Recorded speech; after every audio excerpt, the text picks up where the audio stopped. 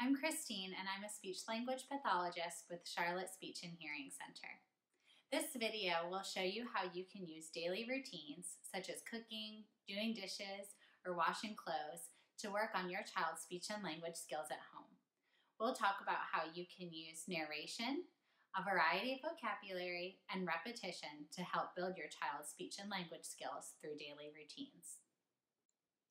Here's an example of how we can use a laundry routine to work on language. I'll use narration by talking about the objects I'm using and the actions I'm doing while I'm doing them, just like narrating a movie. Then I'll work on using a variety of vocabulary. I'll be using action words, color vocabulary, and clothing vocabulary. I'll also use repetition to repeat the same vocabulary over and over again to help the child learn the meanings of these new words. Okay, it's time to do laundry. We have to open the door. And now we put all the dirty clothes in. Oh, these clothes are stinky. We can put the gray sock in, put in. We have a white towel, put in. A gray t-shirt, put in. Ooh, we have a white t-shirt, put in. Another stinky gray sock, put in. Now we close the door and we have to open the soap. Open. And then we pour the soap in the washing machine. It gets our clothes all clean. Close the drawer and put the top on the soap. Now we push start and put, it will wash all our clothes. Push! Here's an example of how you can use a cooking routine to work on language.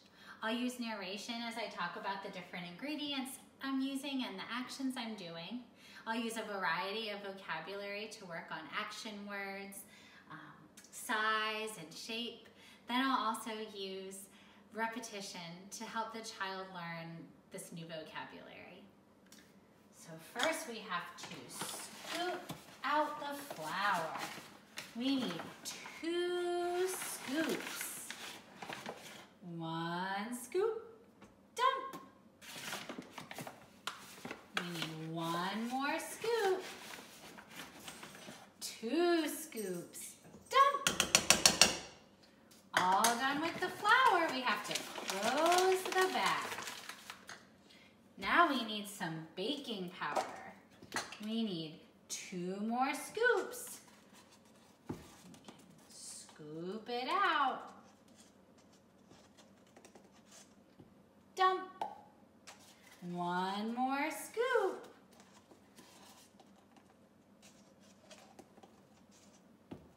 Dump. Now we close the baking powder and we mix it all together. Mix, mix, mix. Now we have to flatten out the dough. We can push, push, push, push, push, push, push, push. Okay, now we have to make some circles. Should we use the big cup or the small cup? We can use the small cup. Push, and we push. Look, we made a circle. And we put it on the pan. We can make more circles. Push. Put on. Push.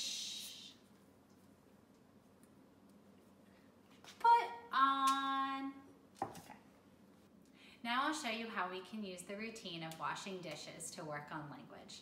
I'll use narration to talk about what I'm using and what I'm doing. I'll use a variety of vocabulary to talk about action words and describing words, and I'll continue to use repetition to reinforce the new vocabulary that the child is learning.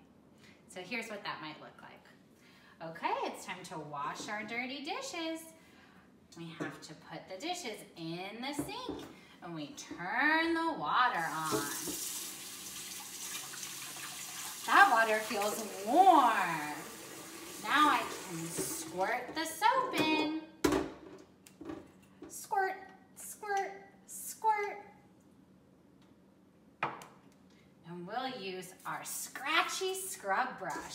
Scrub, scrub, scrub. Scrub, scrub, scrub. Ooh, look at all those bubbles that the soap made. Scrub, scrub, scrub. Scrub, scrub, scrub. We need more water. I can turn the water on.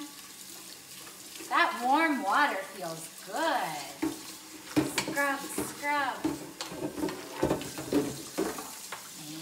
And we rinse our bowl. Turn the water off. It's all clean.